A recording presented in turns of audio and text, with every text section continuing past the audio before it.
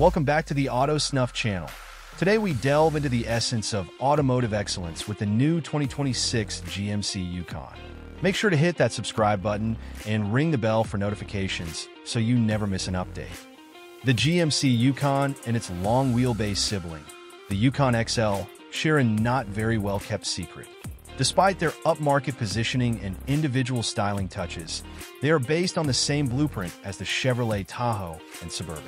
That's a good thing, as GM full-size SUVs share a choice of two tried-and-true V8s, as well as an efficient and torque-rich diesel engine rated for up to 27 miles per gallon highway. Cosmetic updates include a restyled front fascia with new grille and headlight designs. The Yukon front and rear lighting elements can now play animations too. For the first time, there are flashy 24-inch wheels that are standard on the Denali Ultimate, but optional on the regular Denali. The trim hierarchy gets a minor shakeup too, with the new Elevation model replacing the former SLE and SLT.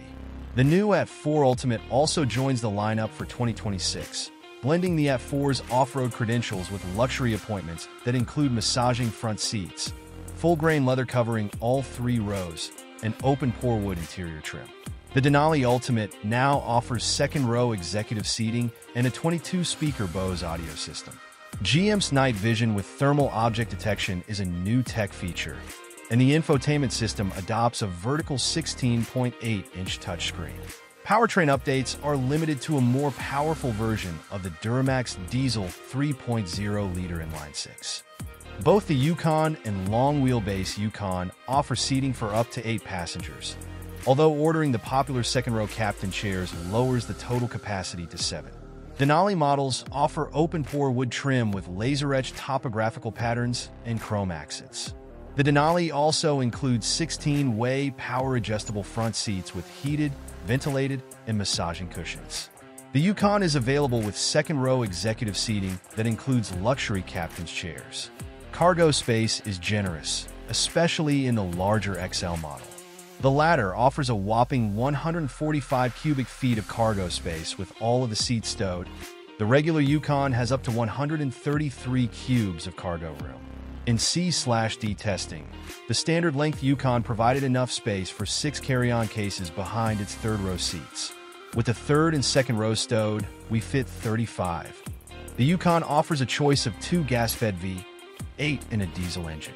There's a 355 horsepower 5.3-liter V8 that's standard on the Elevation and At4.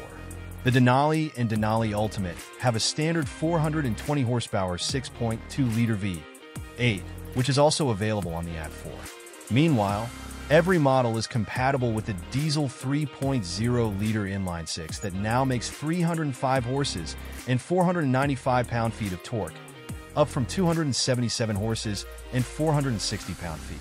All Yukon models have a 10-speed automatic transmission in either rear or all-wheel drive. For 2026, the gear shifter moves from buttons on the dashboard to a more user-friendly lever on the steering column.